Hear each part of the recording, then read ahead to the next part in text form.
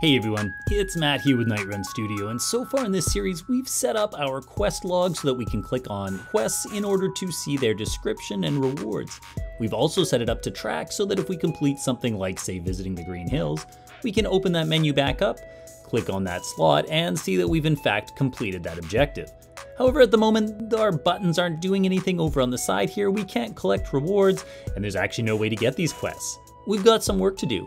In this video, we're going to set up a quest board that you can visit in order to have quests offered to you, and in the video after that, we'll make it possible for you to accept or decline those quests and have them interact with our log. That's where we're headed next. Let's get started. So first things first, we need a way to actually show the quest being offered in our UI. So we're going to head into Quest Log UI to do this. At the moment, we have handle quest clicked, which allows us to click on quests in order to see them displayed, and we're actually going to be doing something very similar here. However, it's going to need some additional logic. So first thing, let's set up a public void method called showQuestOffer. This is what our quest board will be calling when it wants to display a quest. It's going to pass in a quest SO, which we're just going to call incoming quest SO, as we're going to be dealing with a couple of different ones in here eventually. Now for the moment, we just want to test this. We're going to keep it really simple and just call handle quest clicked and pass along the quest SO whenever this is called. Additionally, what we want to do here is actually open up the quest log whenever we're offering a quest. So let's pop back into Unity quickly.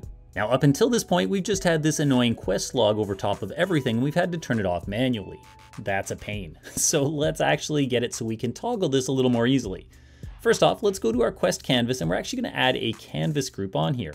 This will just allow us to toggle the alpha as well as the interactableness and raycast of all the child objects. Let's turn those off for now. That way, in our script, we can actually turn them all back on again.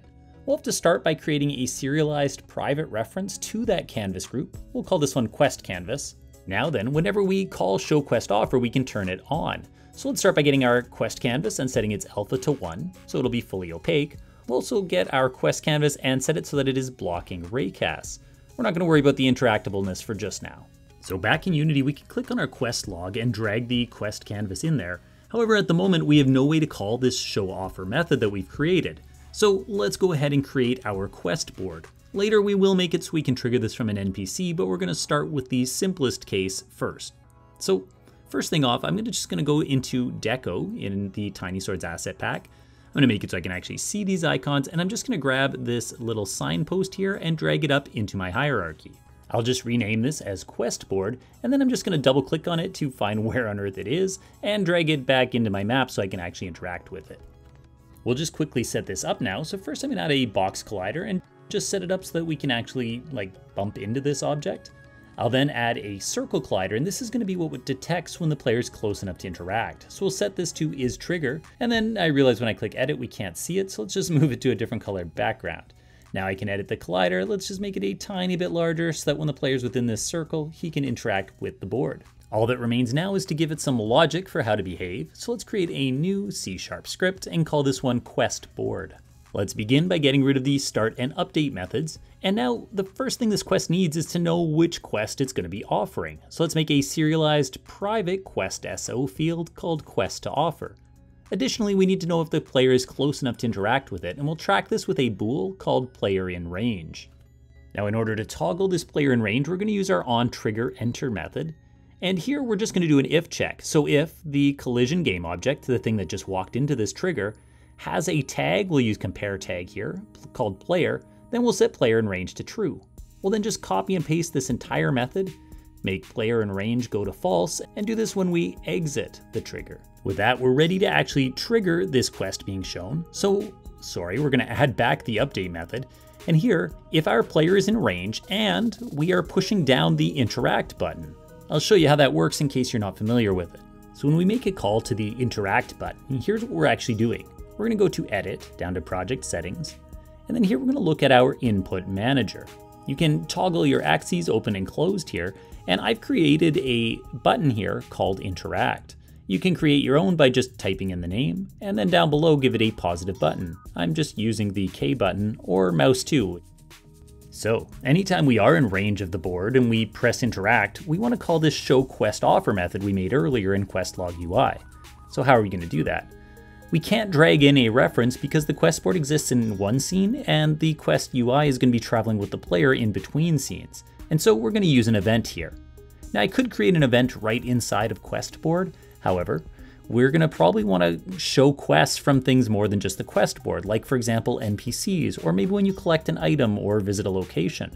And so we're going to come up with a utility script that will allow us to create special events just for our quests. So in Unity, let's go ahead and create a new C# script, and we're just going to call this one quest events. Let's open it up. Now this one's going to be a little different from any quest we've made before in the series. Let's just start off by getting rid of the extra namespaces. We will need the using system namespace, however. We can get rid of start and update, and then this class will not be deriving from mono behavior. It's just going to be a static class, which means we don't have to put it in the game and scripts will be able to use its logic. Inside of here is where we're going to create our event. So let's make a public static action. That's the type of event we'll be using here.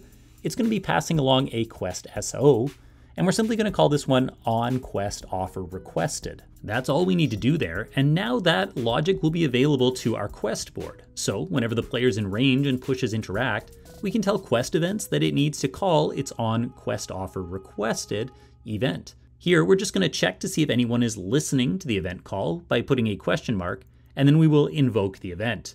In the brackets here, we're just going to pass along the quest SO that we would like to offer. That's all we need to do in our quest board, but we do need to make sure that QuestLog UI is listening. So here we're going to create an onEnable method, and as soon as this script is enabled, we want to have it talk to quest events, get that onQuestOfferRequested event, and subscribe to it. Whenever it's called then, we want to call our showQuestOffer method. Now we don't just want to leave a subscription dangling in case this object is destroyed or inactive or whatever, and so we're going to call onDisable. We'll then paste in that same event call but put a subtraction, meaning we'll unsubscribe and stop listening to it. That's all we need to do here. I would encourage you to hit save all in case you've not been saving all these different scripts we've been in, and we're ready to test. Back in Unity, let's click on our quest board and make sure to add the quest board script. Now it is going to need to know what quest it is currently going to be offering. I'm just going to duplicate an existing quest here. I'm just going to call this one quest test.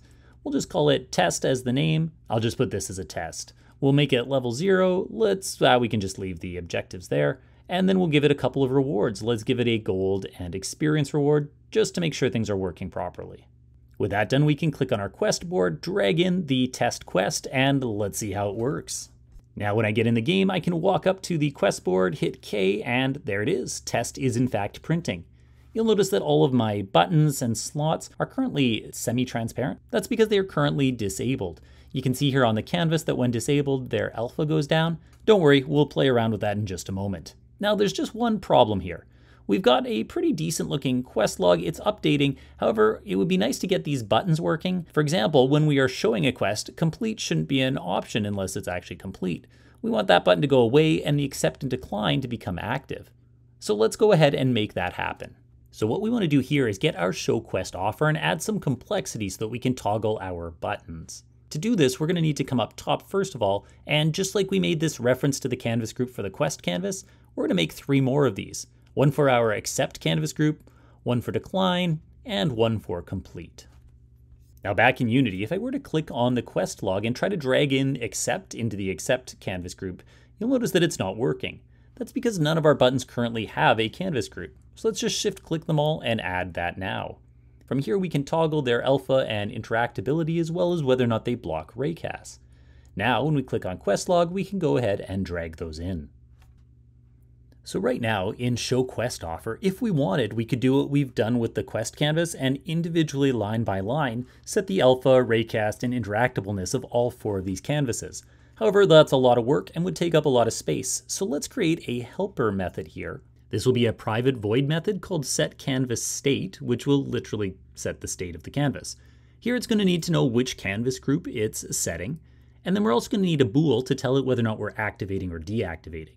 At that point, all we'll do is we'll take the group that's been passed in and set its alpha not to 1 like we did for quest canvas, but instead we'll ask a question. We're just going to say, are we activating? And if so, we'll set the alpha to 1. If not, we'll set it to 0.